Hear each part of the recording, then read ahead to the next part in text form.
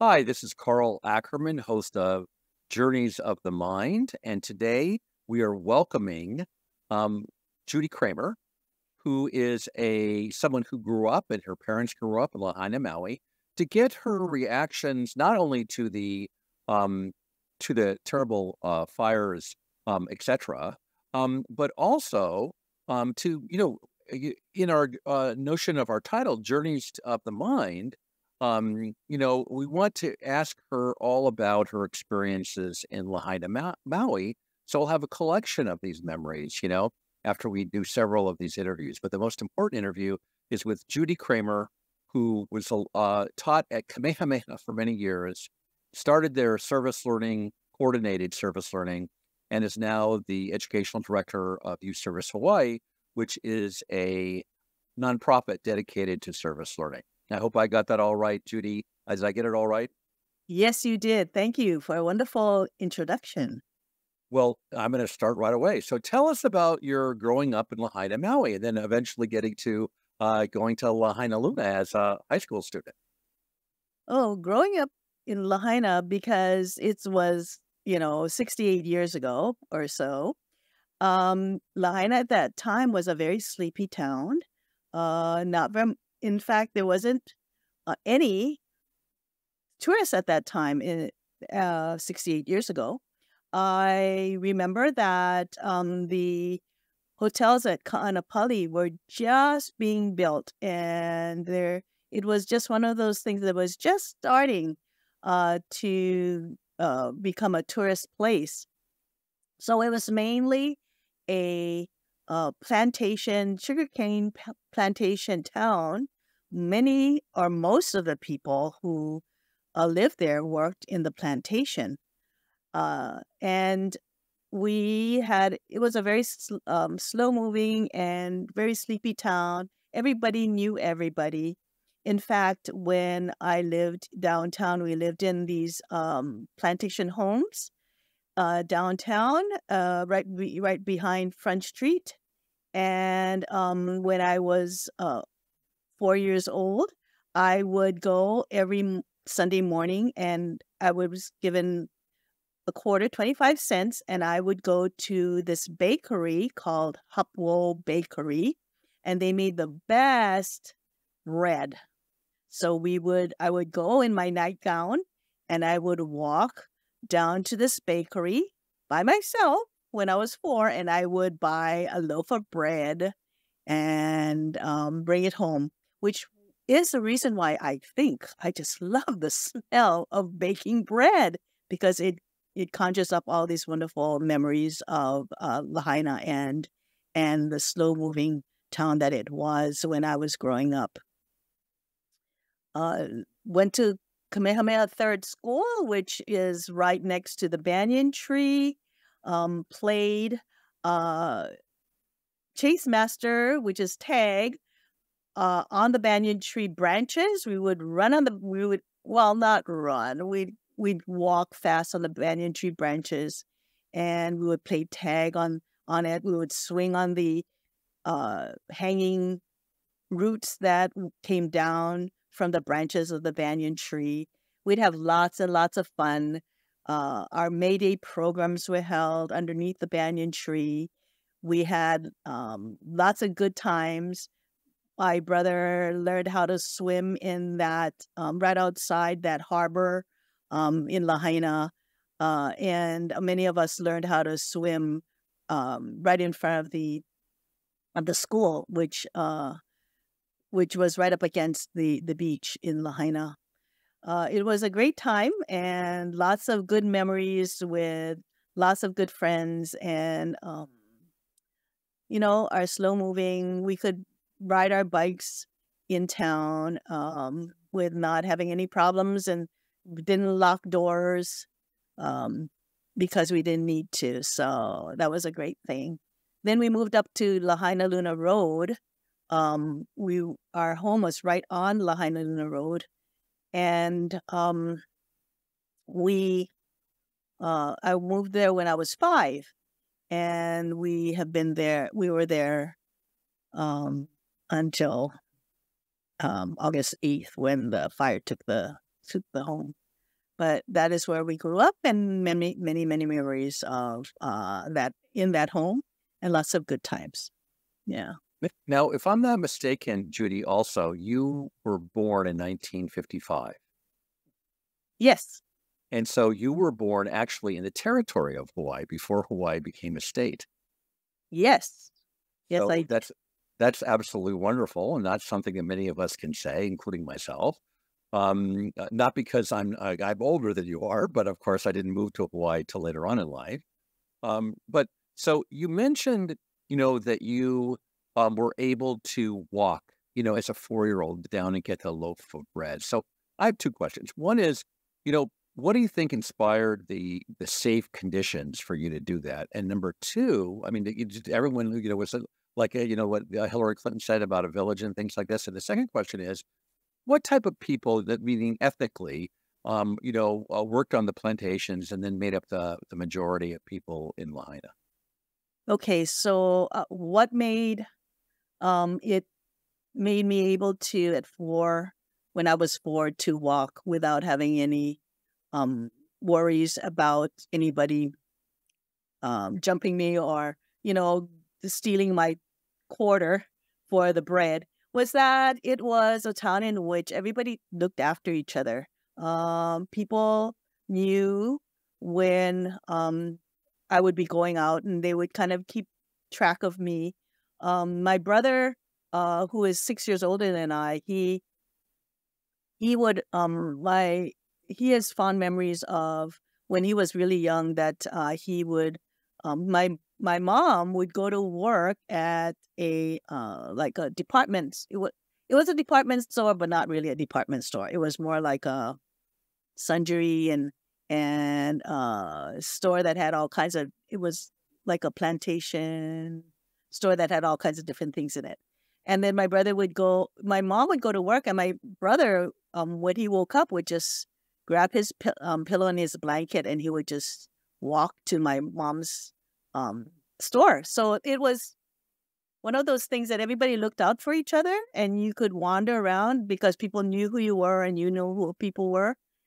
The people, and most of the people worked, as I said, in the plantation.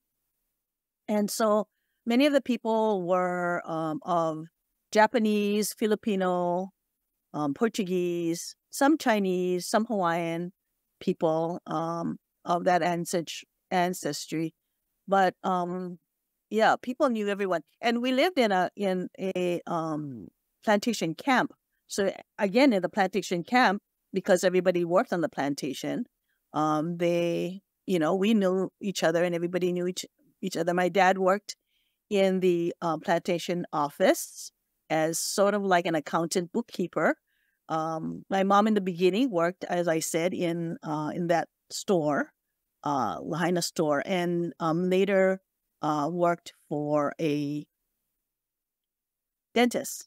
So everybody knew her, and she knew everybody. It was very funny because people would come up to my mom, because my mom was a dental assistant for first Dr. Uno, and then later a Dr. Keho. And people would come up to her, and they would say, "Oh, this is Takatsuka." That's my maiden name. They would say, "This is Takatsuka. I have this thing in my tooth, and can you look at my tooth right here?" They would open up their mouths, and they would when she was like shopping at the grocery store, they would do those kind of things, and they would say, "Oh," and she would say, "Oh, just come to the dentist, and we'll help you." So, yes. So I know that, because I would be standing there waiting for her like this, and people would come up to her and talk to her about their dental problems. So it was one of those things, and people knew, everyone knew everyone. So that was what made it a safe place and a safe town to live in. And then when the hotels started to open up, people would then work in hotels. But the majority of the people still worked in the plantation. And then there were immigrants who came later on, and they started working in the hotels. My dad worked part-time.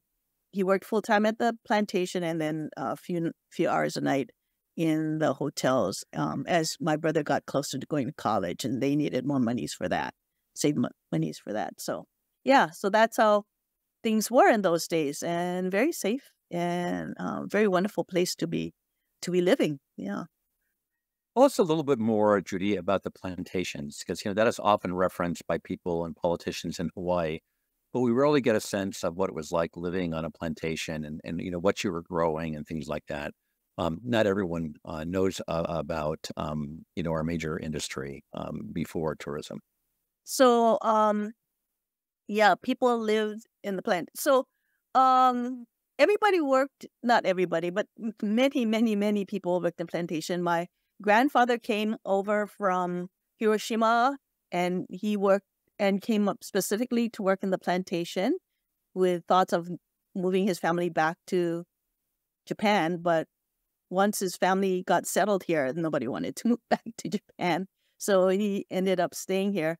So he and my grandmother both worked in the plantation. My dad worked in the plantation. And my brother worked in the plantation. My grandmother and grandfather lived in a plantation camp called Pump Camp. And it was called that because there was like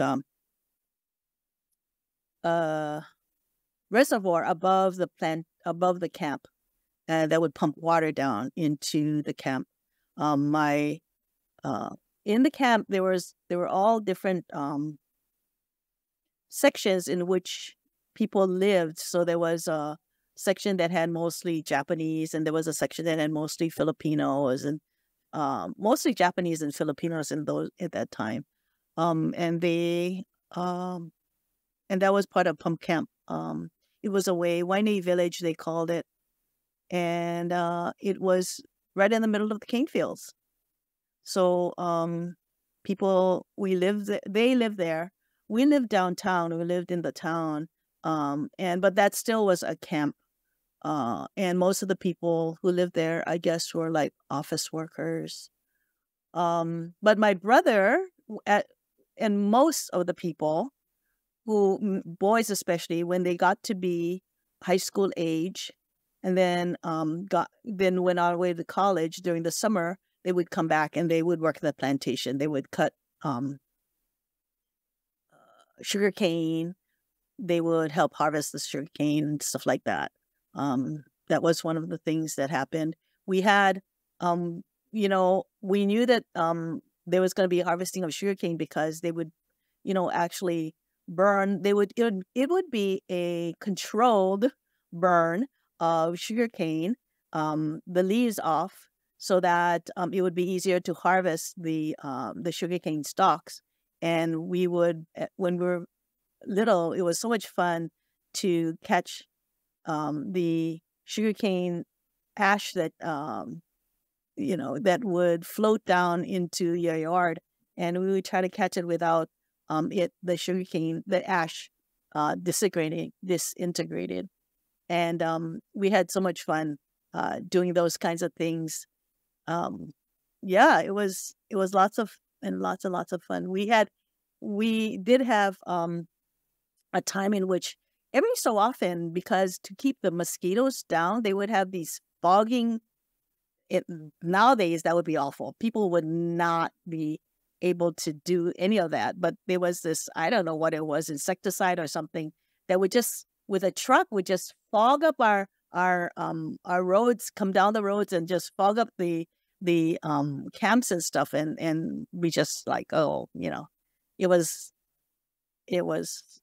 bad smelling, but it didn't last very long. So we just kind of let it go and just kind of breathe it in. But we're okay. People live, our people from plantations. My mom lived to be 95. My dad lived to be 90. And so, it seems like it didn't bother us, I guess. I don't know. But that's what kept the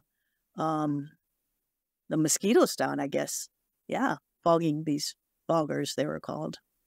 And I know the chemicals that were involved with that, and I think that we in Hawaii, as you well know, tent our houses by putting in poison in our houses and gassing our houses and then Yeah. coming back because we have so many bloody insects, including cockroaches that fly. Yeah, so that's just great. Judy, tell me about your experiences at Lahaina Luna High School, because that's such an unusual school. And I remember distinctly about 20 years ago or so, we were in this big conference, and the president of Punahou School on Oahu stood up and said, we were the oldest school west of the Mississippi. And you said, I'm afraid not. Mhm. You know?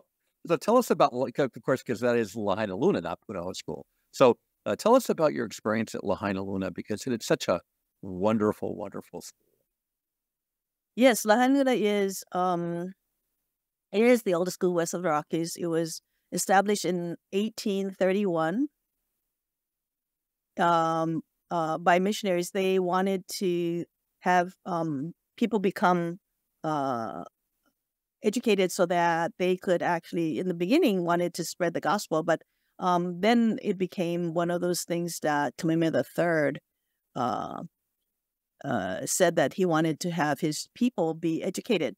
So, people like Samuel Kamakau and David Malo, who are very well noted historians of the Hawaiian history, they were in the first graduating class at Lahaina Luna.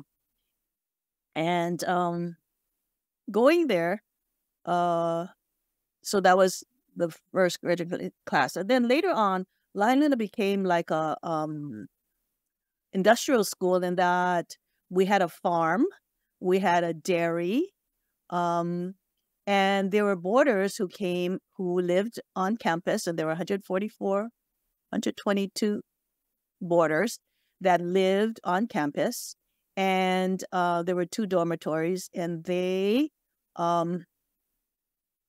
worked on the farm, and they did various chores. I just was at a reunion with some of the boarders, and we were talking about their memories as boarders at Lahaina Luna. And so because the school was a farm, the boarders would wake up early in the morning before 6 o'clock, and they would make their beds and fold their clothes, and it was very regimented, and they went down to punch their number in this huge. It looked like a clock with many numbers around it, and it was like a punch clock. And they would punch their number in, and then they would go working. My last year as a freshman in 1969, I think it was the year that it was the last year for the dairy. The boarders would milk the cows, and they would pasteurize the milk, and we would be able to drink the milk that the boarders got from milking those cows. And there was a piggery, there were chickens, there was a farm that grew all kinds of different vegetables. It was pretty self-sustaining for the boarders there, and we benefited at, even in our cafeteria, the kinds of foods that was being produced by the farm that was right there. The boarders also got to learn different skills. And I remember one time where on the intercom, we were in school, and on the intercom, I guess it was the principal said, "Will all boarders report down to the punch clock, because we're going to need to round up some cows," because they had round up some cows. So apparently these cows had gotten out of their pasture, and they were roaming around somewhere. And so these boarders had to go and round up these cows right during school time, because they needed them done right away. So my friend who I was talking with them just recently at my reunion, and they said that they went to the military right after high school, and many of them said military was a breeze for them compared to how regimented their school was like their life was like as a boarder in school. So they really had lots of good skills that they learned. In fact, one of the boarders who became a principal or vice principal of a school in San Jose, California, said that he still folds his clothes the way he was taught when he went to Lahaina Luna. So those kinds of skills are still there for in him as he continued to grow older. Yeah. So it was a great school. Lahaina Luna is still continuing to be a great school. And yeah, we hope that, as the town continues to rebuild, that, the kids at Lahaina Luna will continue to carry on the legacy that is so important for Lahaina Luna High School. Well, Judy, that notion of getting an announcement at any school asking people to go out and herd cattle, and in this case, dairy cows, that's just a crack up. I mean, it's just that doesn't happen anymore. Well, may happen in the Midwest, but having met a lot of the university students in Iowa and Nebraska, when I've gone back for AP readings of history, as I'm a historian, as you know, it's just the salt of the earth. And I think that many of the things, let me go back to you. So, as part of your work now, you are, the ED of a organization that is, devoted to service learning. And it seems to me that when you talk about this, you grew up with service learning, and it was learning to produce the food on the tables. And so that's quite remarkable. Yes. I think it's part of who I am as in terms of a service learning and servant leader. So yes, part of Youth Service Hawaii, which is what I'm executive director of, and you are treasurer of, we honor so much, and we think that that's the best way for people to learn, because, as I said, that person still to this day still incorporates some of the things they learned in high school in terms of the service that they did and the kinds of skills they learned being of service to the school. And so service learning is such a wonderful way to learn and to have civic engagement and to actually use whatever things you learned in school in a very meaningful way, because you're being of service to people or to the environment. So service learning is certainly, I'm very whatever the word is, but I very sold on the idea that is the way to go in terms of having kids, having the impact of education on kids is through service, using their knowledge that they learned in a meaningful way, being of service to their community. And Judy, before I start to ask you about the fire, because you were in it and I know about your house, I just wanted to let our audience know that you after Lahaina Luna, you went to the University of Arizona in Tucson. You came back to Hawaii and served as a teacher for 4 decades, if I'm not mistaken, Yes. at Kamehameha schools, which, if for people on the continent, must realize that you have to be a part Hawaiian ancestry to go to those schools. And you served once again. And, when I was talking to you one day, I remember years ago, you were mentioning that, a certain, like a quarter of your class, came from really very poor in terms of economics, not necessarily poor in terms of culture or in wealth of family love. That always has to be a distinguished quality. But now let's return to recent events in Lahaina. And I'm just going to let you describe what happened in your own words. And we at ThinkTech Hawaii really like to develop ideas deeply, meaning we want to hear the full story. We don't want just a sound clip. And that's the legacy of the mensch Jay Fidel. But I'm going to stop talking about Jay and talk about you. So let us know what happened, Judy, because you were there that day and you were in your house. Yes. So that morning, there were actually 2 fires. I don't know if people know that. There were 2 fires. The first fire was early in the morning. There was some electricity that went out, and it was about 8 o'clock when I think, lost electricity. my nephew and his family, so that means my nephew, his wife, and his 2 children, ages 7 and 3, were leaving to go back to Iowa. They were staying with us in my family home and on Lahaina Road, and they were leaving to go back to Iowa. They were leaving Maui at 12 o'clock, noon. But we wanted to make sure that they wanted to make sure that there were no glitches. So we left about 8 o'clock in the morning. And even then, the wind was very strong and there were some downpours. We had to do some detours, actually, to get out of Lahaina because of the downpours that were already across. Well, it wasn't the poles, but it was the wires that were across the roads.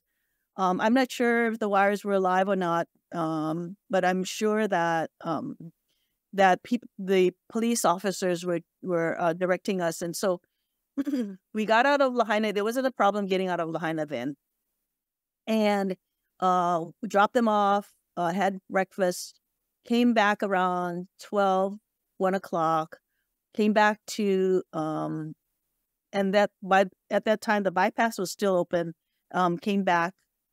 No, I'm sorry, the bypass, we had to detour a little bit.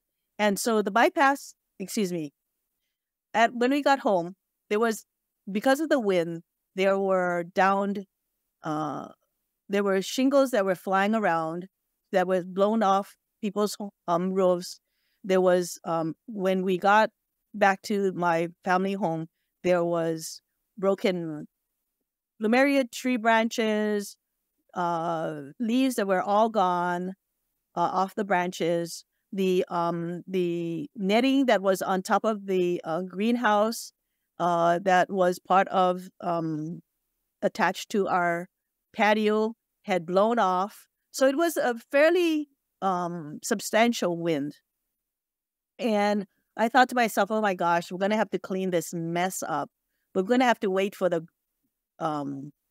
wind to die down so that, because no sense we clean it up then. Then at about 2:30, we heard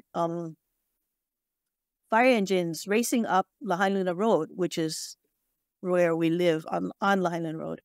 And then we saw some smoke coming down. But I thought, oh, good, that's okay because the fire engines were up there and they were going to take care of this fire. And it was a brush fire. Lahaina has had brush fires before. So it was a brush fire. They're going to take care of it. Fine. But then the smoke got to be really, really thick and it started to race down Lahaina Road because of the winds that was blowing.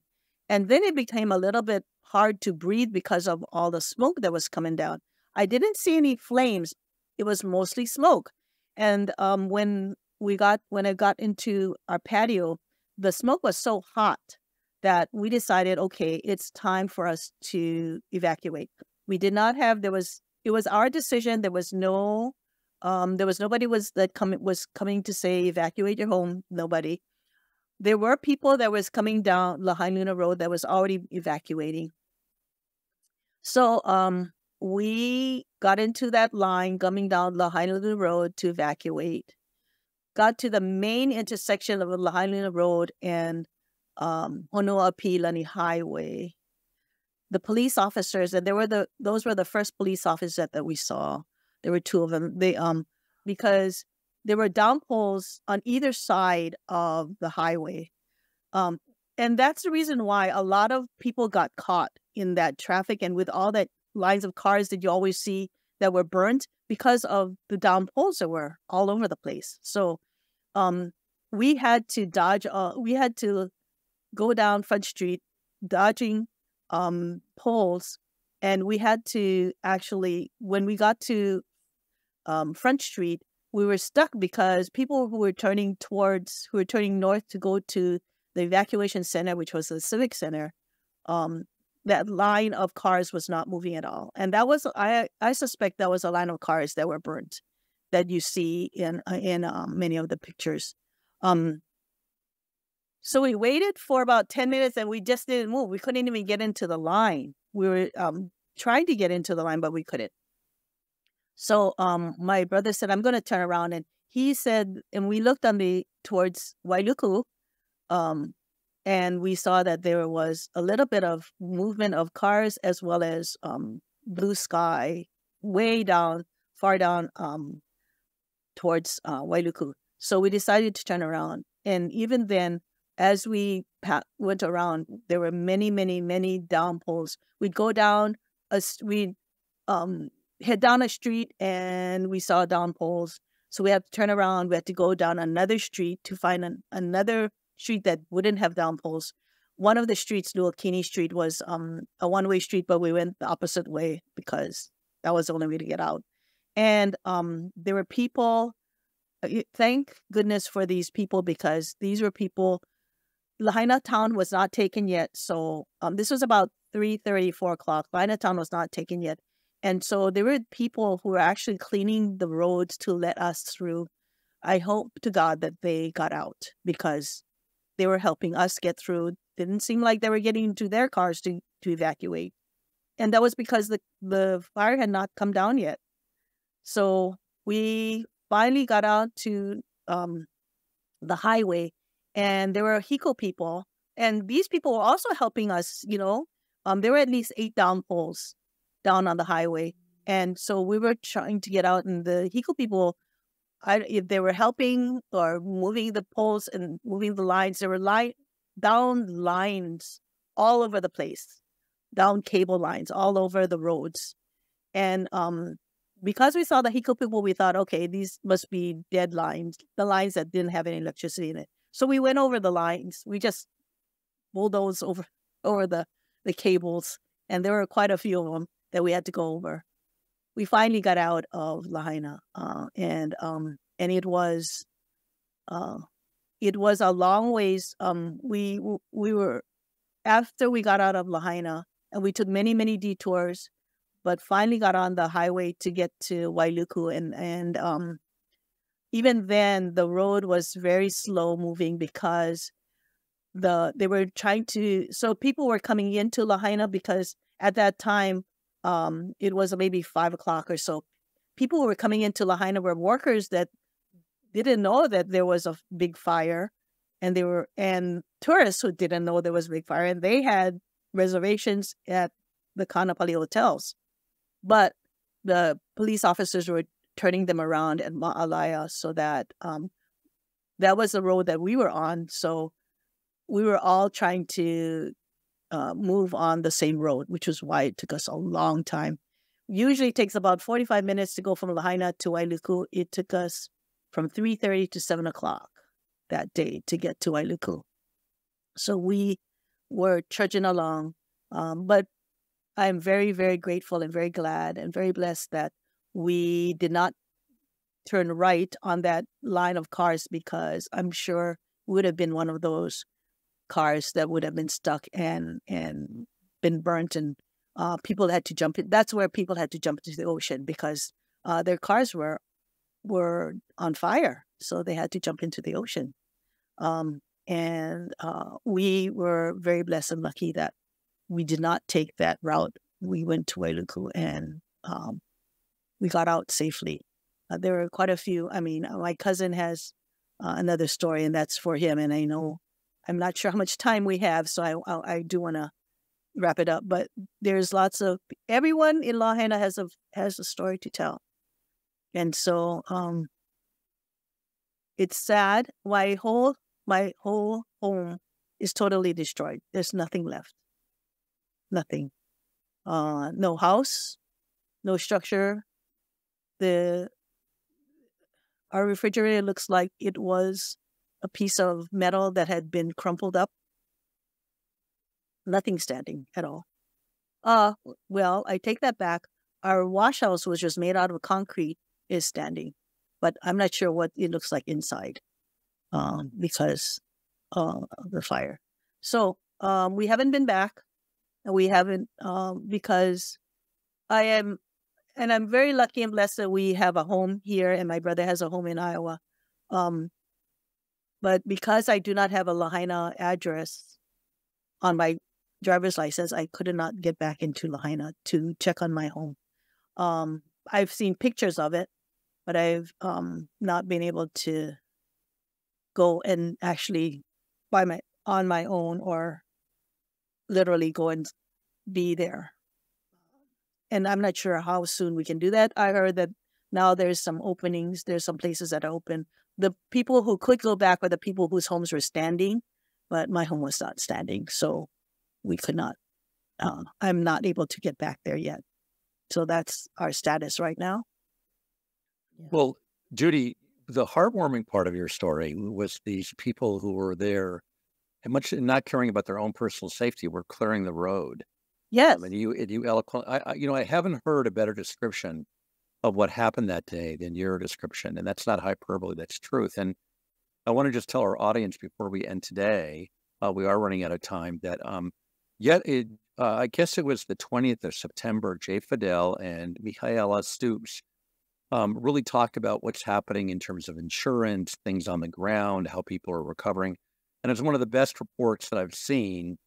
And it's on ThinkTech Hawaii, and it's from the 20th of September, and that's a great interview.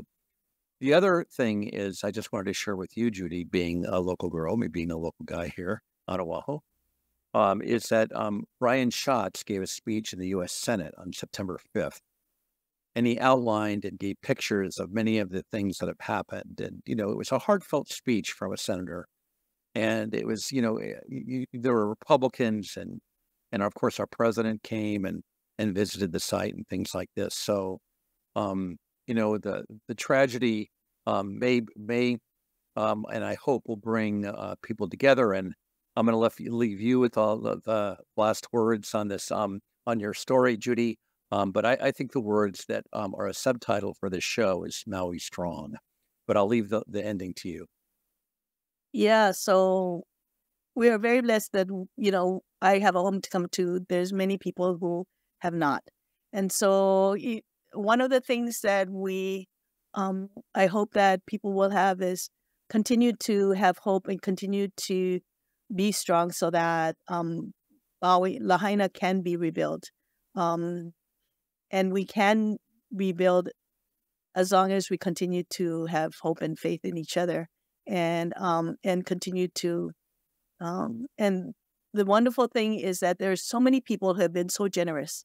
And so I want to thank those people who have been so very generous, whether it be for goods or for monetary donations.